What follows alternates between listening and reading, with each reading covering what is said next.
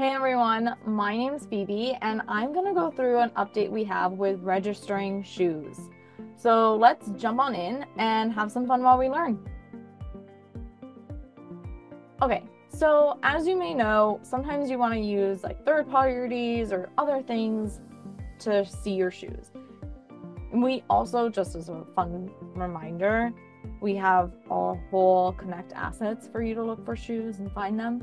But if you have created some or you're using like another OBJ or anything like that, this is how you can register them all in CLO as shoes. So here in Avatar, I can go to register accessories and I can pick any of these accessories. Again, they can be created anywhere, but I'm going to go with shoes. And I could pick flats or heels. I have some heels that I want to bring in, so I'm going to go with heels. I can then hit open and find the heels that I'm going to pick. Now, what's nice is if you have a right or left shoe, you of course can write, like, if you want CLO to know if it's right or left, just make sure it's underscore lowercase r or underscore lowercase l for right or left shoe. If you have both of them, you can just bring them in and CLO will know which one's right and which one's left. It's smart enough to figure it out now. So that's one cool update. Now that I have my shoes here, I can also state, like, because I selected heels, where the heels are. So I can just click here, right click and say set as heel.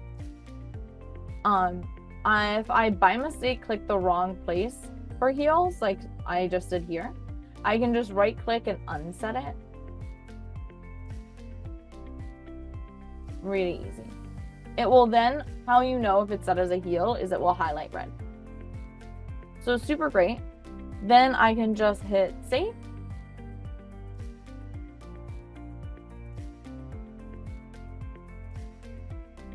My heels are in here, are saved in my folder, so I can open up this here and I can just drag and drop these shoes into here and they're flipped. And then what's nice is, because I've set this as heels, I can select my avatar, right click, move avatar to ground, and then it will move it up.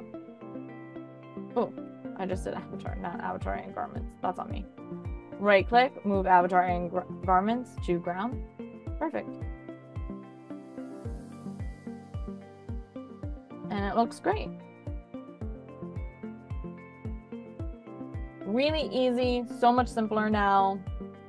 So have fun and register as many shoes as you want. Thanks so much for watching. If you have any questions, use the comment section down below.